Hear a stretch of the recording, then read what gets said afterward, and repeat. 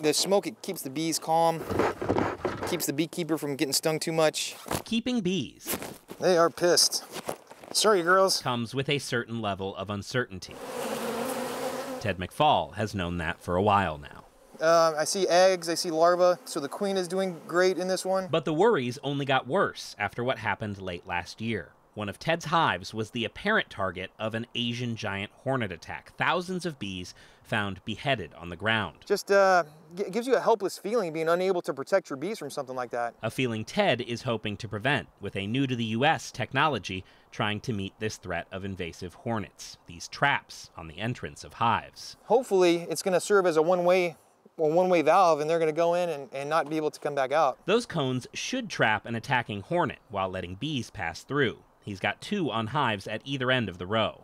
The reality is the front 2 ones are the ones that I'm depending on helping protect the rest. Fingers crossed that these traps will work. Who knows if they're going to work? These were in use in Asia, right? And they've been adapted for use here? Yeah, and they're a little bit different. They took some drawings from a publication from the 1970s and kind of adapted them to the point where they would work. Dr. Tim Lawrence with WSU Extension explains these traps like Ted's and the 5 on Sentinel hives being monitored by the state are not a silver bullet because of the scale. Do you see a future where maybe this is a protective measure that more hives could have as a keep them out kind of thing? It's common over in Japan.